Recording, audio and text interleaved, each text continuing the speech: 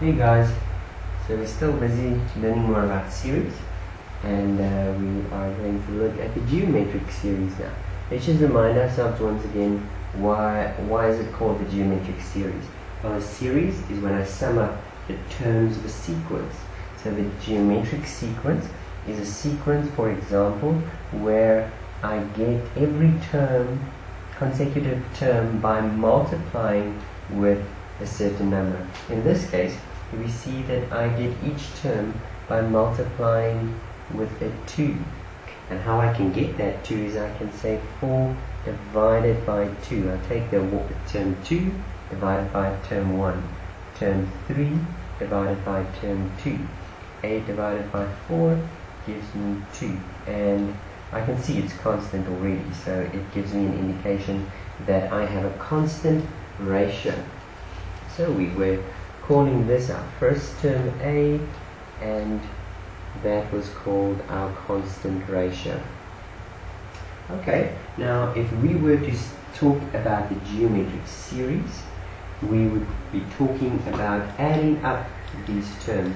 In other words, now instead we're going with 2 plus 4 plus 8 plus 16, etc. This time adding up the terms up to a certain number. And remember, we still use the same to indicate the sum of any sequence. We use Sn. So we're going to look at how am I going to be able to find a formula to do this, because obviously the sum to the first 100 terms is going to take me forever to do so. So rather I'm going to see how can I sum them up.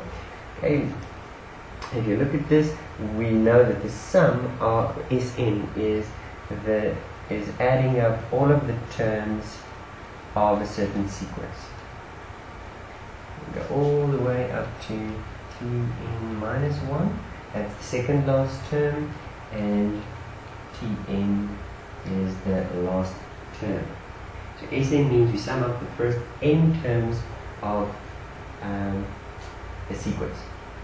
Now, all we need to do is see, okay, but we know that the general term is found by, or each term is found by multiplying with the constant ratio from I. So T1 is my first term, T2 is my first term multiplied by my constant ratio once, T3 is my first term multiplied by my constant ratio twice. Okay, and this goes on in this pattern all the way up. So the n minus, or the second last term, means I've multiplied with my constant ratio, and let's just see. Here I multiplied with r to the power 0 actually. Here I multiplied with r to the power of 1. So each time 1 less than the term number. Okay, so in other words, if I'm at the n minus 1th number, whatever that, how you express that, it means I've multiplied with r 1 times less than that. In other words, instead of being negative 1, it's now negative 2. And for the final term, I've multiplied with n, or with r 1 times less than the number of terms there are. And this means I had to sum up all of this. Now there's various ways of solving this, but the next is probably the easiest way to see it. Let's take this equation and just multiply it with r. In other words, I'm going to multiply it with the whole thing with r. So which means every term must be multiplied with r, which means now a times r again gives me a r to the power of 1. A r to the power of 1 times r again gives me a r to the power of 2. Still adding in. Okay? Plus, and the next term, a r to the power of 2 times r again will give me a r to the power of 3. And this goes on plus all the way. When I get here, I'm going to have, if I multiply with r again, instead of having r to the power n minus 1, I'll add another one, so I'll have a r n to the power r to the power n minus 1. Okay? Let me write that further down. Plus a r n to the power minus 1 plus and if I multiply the very last term, AR n to the power negative 1, if I multiply this one with another r, I'll just have AR to the power of n. That 1 gets added, n minus 1 plus 1 gives me n. Okay, why did I do this? Why did I do this? Well, here you can actually get the idea. Is that, and that's the reason why I shifted them up a little bit, is because now look, those two terms are the same. Those two terms are the same. This term is going to be AR to the power of 3, so they are going to be the same. And this goes on, these two terms are the same, which means I can subtract them and get rid of all these in-between terms. So I'm going to say that means Sn minus Rsn. In other words, I take these two and I subtract them from each other. Then I get, okay, first, this one didn't have something to subtract from. So I just have A to A, my first term. Okay, but those two subtract and cancel. These two subtract and cancel. The next one will subtract and cancel with this one. This one would have subtracted and cancelled with the one before. This last one of the green sequence subtracts with this next one of the blue sequence. And then I just see, oh, this one doesn't have anything to subtract from. So let's make it 0 minus that just gives me negative AR to the power n. And that has significantly reduced the amount of terms that I have there. Okay, and now I simply need to solve for Sn. That's the one I'm looking for a formula for. Okay, so here we go. We take Sn out as a common factor because it's in both those terms.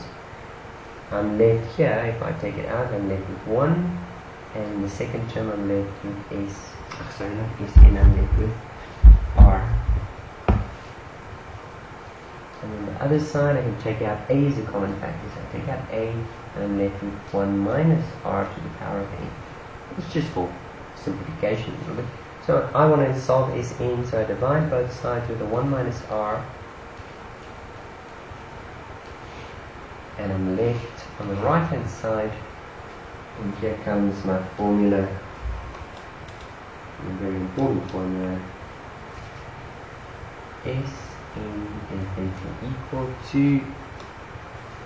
A to the power 1, times 1 minus R to the power n over 1 minus R.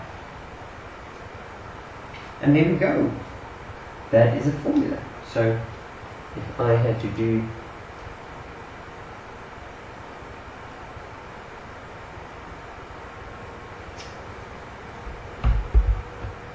an example, the one we had before, 2 plus 4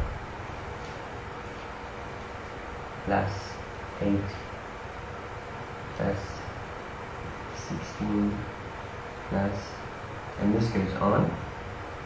Okay, and I have to calculate. They give me that and they tell me calculate the sum to 30. 30 is pretty big. Okay, let's go sum to 15. The sum of the first 15 terms of this geometric sequence. Then I know, okay, what's A times 1 minus R to the power n divided by 1 minus R. I've already earlier calculated my first term is 2. A constant ratio is 2 as well. So 1 minus 2 to the power n is 15 terms divided by 1 minus 2.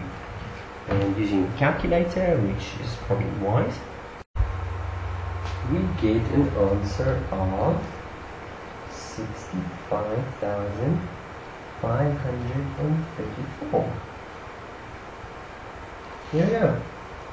And that's the answer and one type of question. Now you go and try. I'm sure you're going to get it right easy.